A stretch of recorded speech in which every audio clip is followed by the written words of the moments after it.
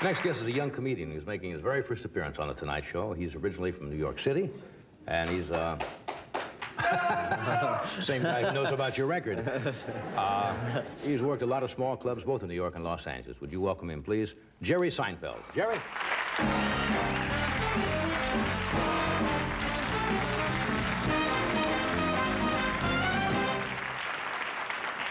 Hey, well, good evening. Boy, this is so exciting for me. I'm so excited to be here. This is really a big thrill. See, I'm originally from Long Island. They mentioned that.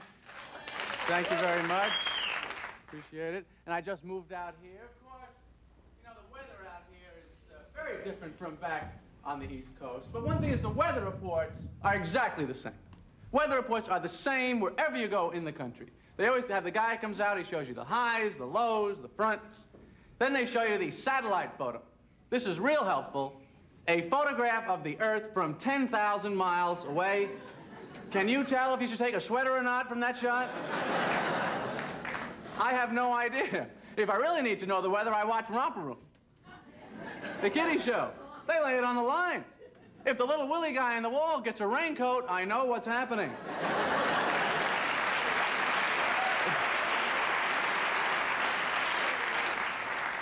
People will travel all over the world, you know, to get into the weather that they like. Skiers will go to Switzerland for the snow. I was in Switzerland one time. Beautiful country, great country, and interesting, 500 years without a war. Very impressive, also very lucky for the Swiss Army. I don't know if you've ever seen that little Swiss Army knife. It's not much of a weapon. Corkscrews, bottle openers, come on. They've had some great picnics, don't get me wrong. If somebody attacks you, what do you pull out? Your nail clippers? Come on, buddy, let's go. You get past me, the guy in back of me, he's got a spoon.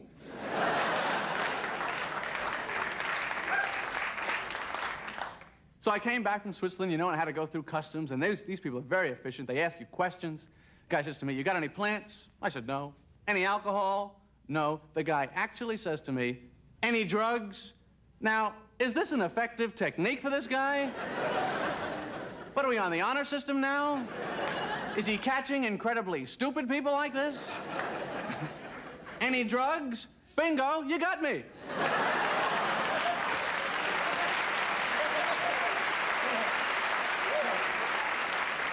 I don't know how you did it. Got back to the station. You know, I got very confused driving around over there. I get confused driving around here, too. Intersections are so big, you know, every lane has got its own thing. You know, you pull up to the light, it's no right turn, no U-turn, no left turn only, no U-turn. My favorite sign, you pull up to the light and it says, left turn, okay. Don't you like that one little personal touch? It's like they're saying to you, left turn, okay. We're not crazy about you making the left. It's okay. Pretty much make it, get it over with.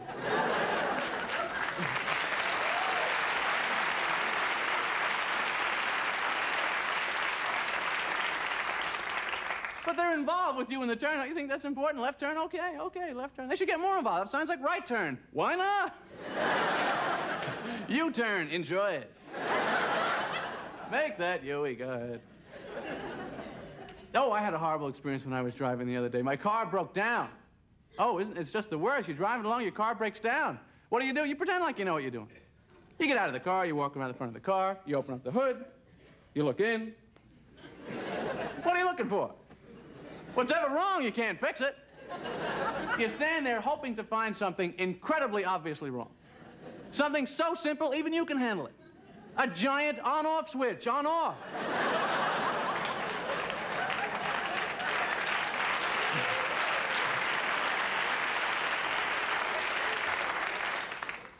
These are the amazing things. That's part of my job, tell you these amazing things. There's a lot of amazing things in the world. You can find them yourself. Just look in the Guinness Book of World Records. Some incredible things in there. Have you ever seen the guy who's got the record for fattest man in the world? It's an amazing thing. Bob Hughes, 1,400 pounds. Ladies and gentlemen, the man has let himself go.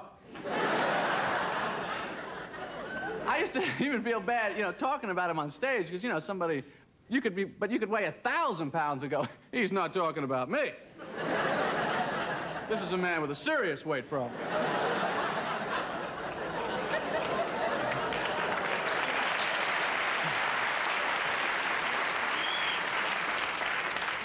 always hoped that someday Bob could get it together, you know?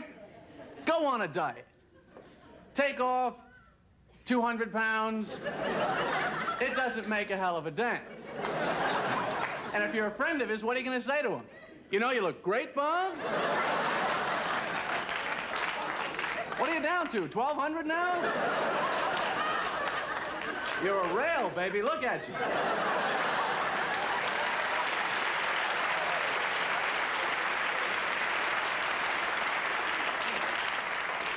And what could he possibly say in response? And you know, I feel terrific. Look at these pants. Remember how tight they used to be? Look at this. I gotta get all new clothes now. Good spot.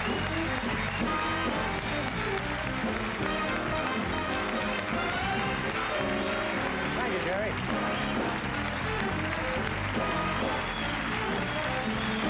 Thank you, Jerry. Jerry Seinfeld. Thank you, Jerry. Take a bow.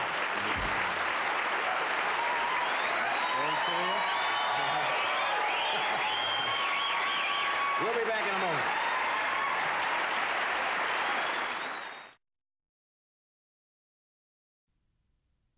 Tomorrow night at 9:30 on NBC, following the very popular show Cheers, is another very popular young guy, very funny guy, Jerry Seinfeld, with his own show called The Seinfeld Chronicles. And he's going to be appearing also at the Orpheum Theater in Minneapolis, June 9th, at the Circle... Yeah, hooray! Thank you. This is becoming a pep rally all of a sudden. He will be in Minneapolis, dear, June 9th, and he'll be at the Circle Star Theater in San Carlos also. No cheers for San Carlos, huh? On June 23rd. Would you welcome Jerry Seinfeld?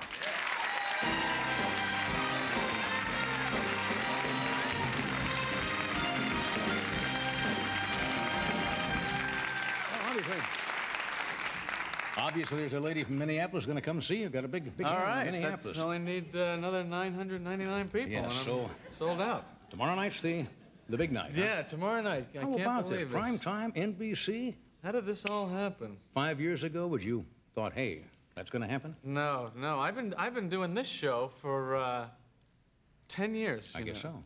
And it's really a big thrill. I'd like to thank you, actually, for, you know, putting me on all these years. And because for a long time, this is all I was doing, was this show and the little clubs. And no, it's a really exciting break. Lucy's just kind of a little nighttime throwaway. Now you're in the big time. Yeah, wow. Yeah. Now, you set the show in, the setting is New York, right? It's in New York, which is where I live some of the time. I was just back there. The new thing in New York now is these people's radios getting stolen out of the car a lot, so they have these no radio signs. Have you seen this? I've heard about it. No radio. I've also seen no radio, nothing in trunk, because they're breaking into the trunks. No radio, no nothing. This is one absolutely true. I saw this. No radio, thank you. No radio, thank you? We're going to attempt being polite to the crooks now and say, you know, sorry to disappoint you, Mr. Crack Addict, sir. You know. Or not all. Yeah, appreciate your consideration in this matter. Yeah. Maybe they could put a sign out there, this is not a car, or something like that. But they really do. No radio. They break in the radios. The criminals, I don't know. Didn't they have it on some new cars? If you take the radio out, it's inoperative. Yeah. Some manufacturers have done that. I don't know whether it's for real, but that's what they say. I've lost probably about 8, 10 of these things. I would like once them just steal the car and leave the radio in the parking spot. Just to break it up a little, you know. I love when they have criminals on TV, especially these really wild, like the, you know, they have a terrorist or a mass murderer. The guy's always covering up his face. You ever notice this when they're hauling him in? Of course. Well, what is this man's reputation that he has to worry about protecting it? I mean, what is he up for, a big job promotion out of the office or something? I mean, is he interview? Yeah. Afraid the boss is going to catch it and go, isn't that Johnson from sales? You know? But I always like when you have somebody like that, as terrible as it is, somebody goes berserk and wipes out, they always interview the neighbors. Yeah. And what do they always say? He was kind of a loner. He was kind of a loner. He was always kind of quiet, kept by himself. Yeah. Now you know why. He was firing a lot. He's wiped out all of his friends, naturally. So, but when you're you know, firing, I think it's hard for people to get to know you. It's hard to shake hands when you got a gun and I've never thought of that. So have you been planning on the show a long time? I know you're probably involved in the writing and everything. Yeah, I wrote it with Larry David, who's a comedian from New York, and neither of us had ever written a TV show before.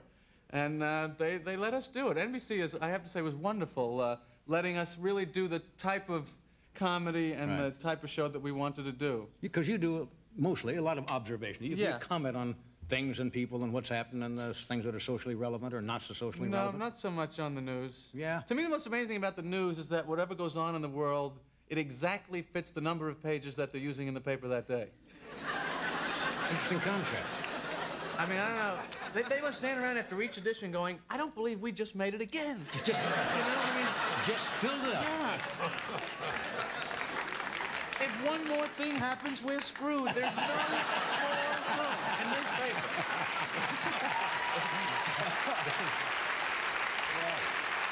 We have, you want to show the, a little excerpt from this show? Is this from the first show now? Yes, it's from the, No, this is from another show, I think. But it needs it's not from your show, you mean? No, yeah. We don't want to see the Donna Reed show. I mean, oh, but this is, I see. Show. Yeah. This is a scene, I go into a dry cleaner. That's basically it. That's the premise, folks. Now, you can't go wrong there. You can follow that. Watch the monitor here, folks. May I help you? Yeah, I picked up this shirt here yesterday. It's completely shrunk. There's absolutely no way I can wear it. When did you bring it in? What's the difference? Look at it. Do you see the size of this shirt? You got a receipt? I can't find the receipt. You should get the receipt. Look, forget about the receipt, all right? Even if I had the receipt, look at it. It's a hand puppet. What am I gonna do with this? Yes, but how do I know we did the shirt? Well, what do you think? This is a little scam I have? I take this tiny shirt all over the city, conning dry cleaners out of money?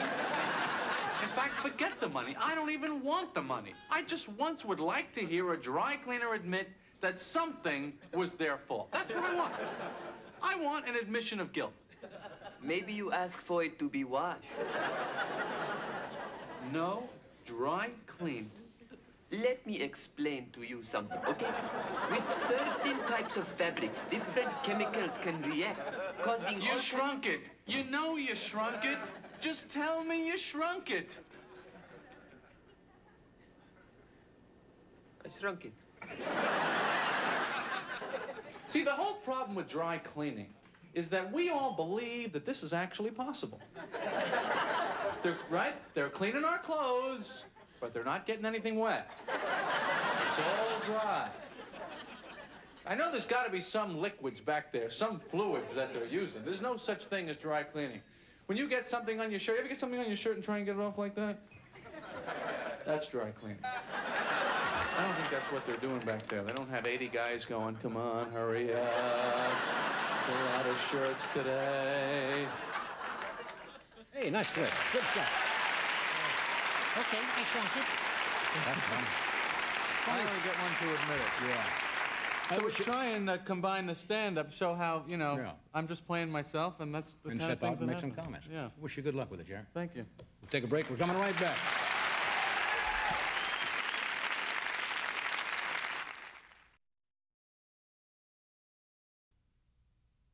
Our first guest is a gentleman who's probably one of the top Hollywood fitness trainers in America.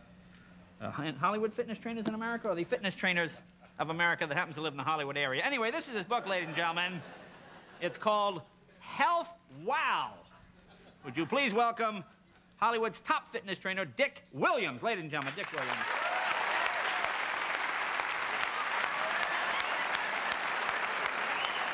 How are you, Dick?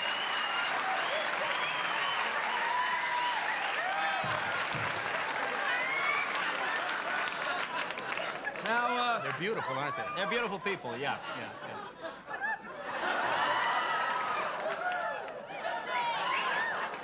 Let me ask you here, in the book, it says in the back here, you've trained some of Hollywood's top celebrities. Who are some of the folks you've worked with? Maybe people might know. Well, there's Roger Crummis.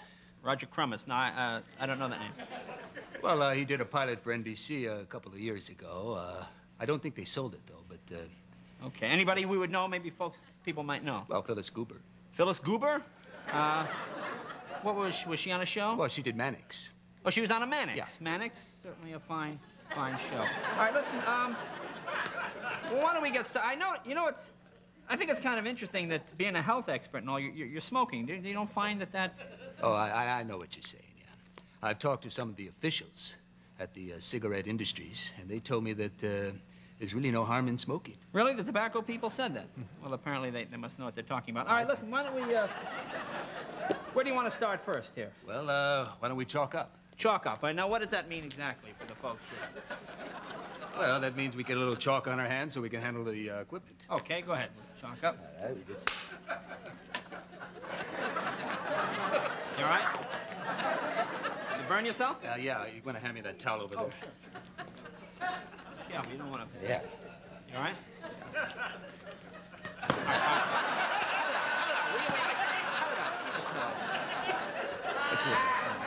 And now what?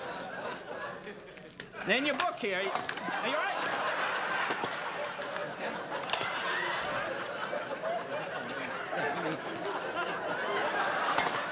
All right? Can I help you?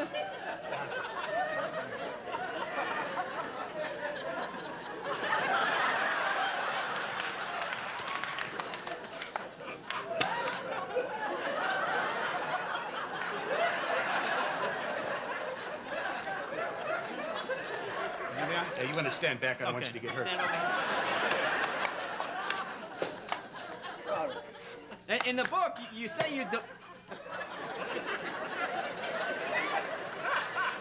develop all the equipment yourself, yet I notice this just looks like a rowing machine you'd buy at Sears. How is this different than the one you just buy over the counter? Well, when I bought this boat, the Velcro was red, but I changed it to black. Now, what's the trick here? Is there any secret to the rowing? The grips, they're mine. Oh, the grips are yours too. Okay. What's the secret? Just row? Just row, breathe, and stay with it. Okay. Well, let's see a demonstration here. Go ahead. All right. Good.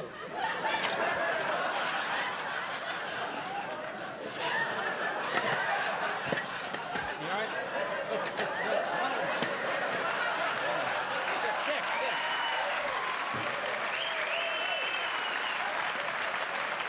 Why don't we... Are you all right? You know, I don't think that was secured in the floor there. Yeah. Listen, Uneven. that's probably a little complicated for a while. Why don't we move to something simpler? Yeah. How about the bench press Oh, here? yeah, that's a good one. Okay. Now, what are we going to be doing here? Oh, watch yourself. Are you all right? Oh, watch it. Hang on. No, wait a minute. I think I see the problem. Hang on. All right, go ahead. Try it now. Is that a little better for you? All right. Now, watch out. You gonna spot me? Yeah, there's a good 20, 25 pounds on there. Be careful. All right, you got it? Now, what's the trick here? The breathing again? Keep your breath. Right. Pump up. You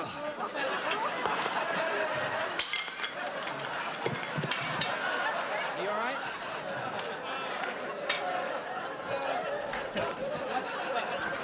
Look,